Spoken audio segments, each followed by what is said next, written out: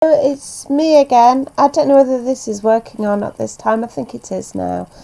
I just wanted to say further that when I worked at Craven's and was ordering in the sugar, the man who was my boss was called Mr. Roberts.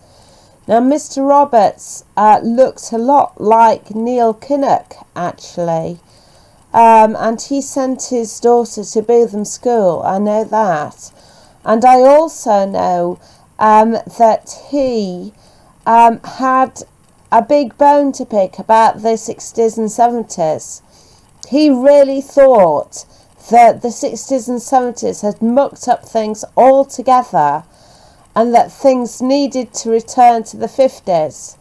And that he thought that the 60s and 70s had ruined everything, and that yes, he had a great nostalgia for the 50s.